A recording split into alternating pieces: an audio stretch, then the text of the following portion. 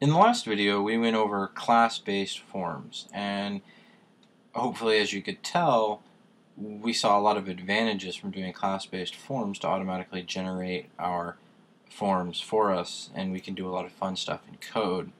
Class-based forms are awesome for one-off forms that aren't tightly modeled against an actual model. So this week, let's actually work on creating forms so that we can bind to models and actually mimic how our models look. I have already gone through and set up a few things, and I've already gone ahead and written out our first model. You can see here our model is suggestion. It has a few fields already pre-filled out. The idea behind the suggestion form that we're going to do is people can come and leave tips and ideas. We're going to have people give a title to their suggestion. We would also prefer that they leave an email, but if they don't want to, they can leave it blank, because we might want to actually contact them to find out more information. We'd actually like to get a link from them. And as you notice, we're using a URL field so that there's validation against there being a URL. And again, above with email, we have an email field. We're going to let them leave a description in case it's not just a link. And we have that as a text field, which will render out as a text area. Last week we showed a character field and we gave it a widget of text area. I just want to show you several different ways to do things. The next one is we need to know if the suggestion is time sensitive. So like, let's say somebody drops us a news article or they're telling us news. We need to know if it is time sensitive or not. And then finally we have an approved.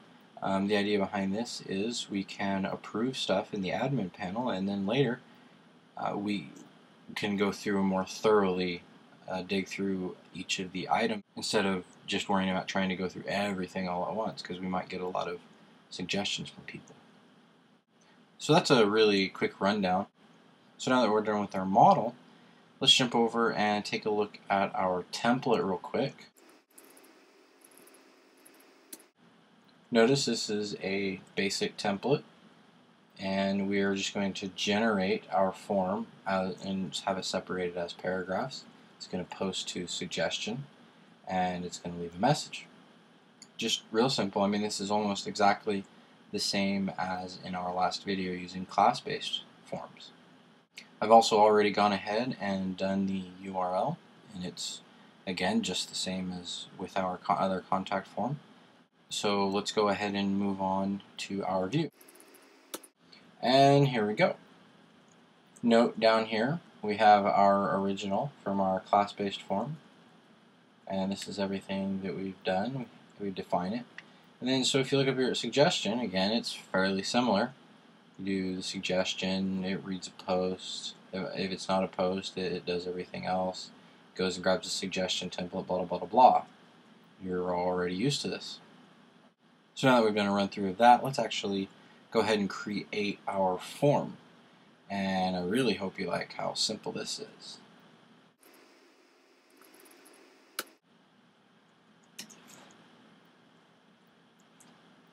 So the first thing we need to do is we need to actually do a couple of imports.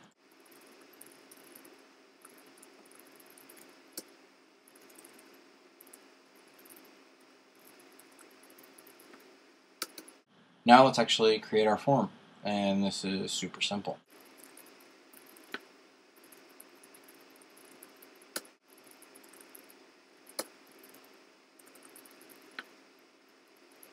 And there we go. Our form is actually created based on our model.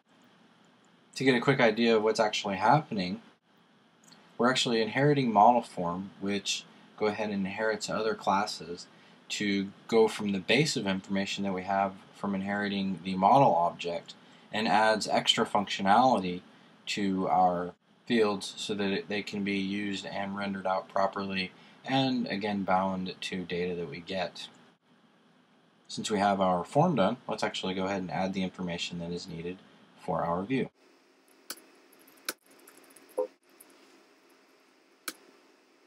The absolute minimum first thing we need to do is we need to actually render out our form. And we just do that with suggestion form. and instantiate it. There we go. So let's actually see what's going on now.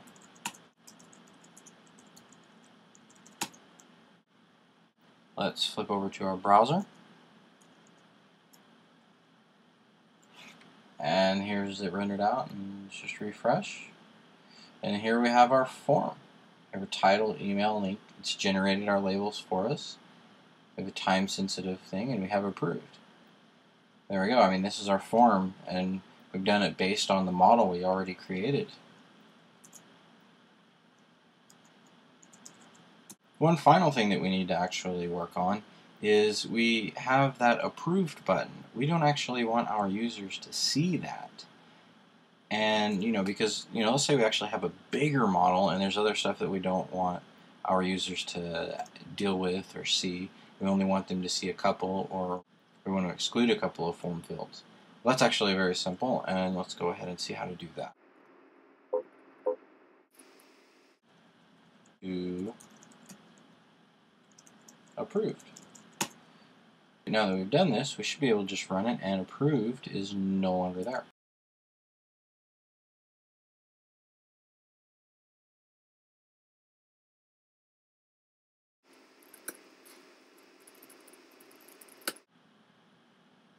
There we are, we're running.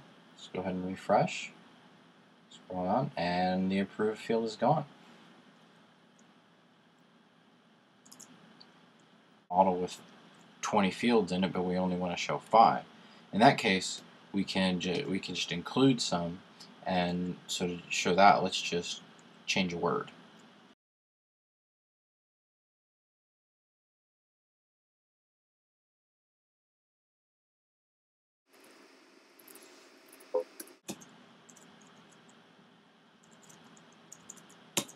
That's all you have to do to include it.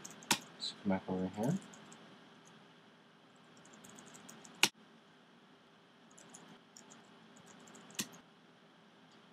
And that's all there really is to the more basic aspects of model-based forms.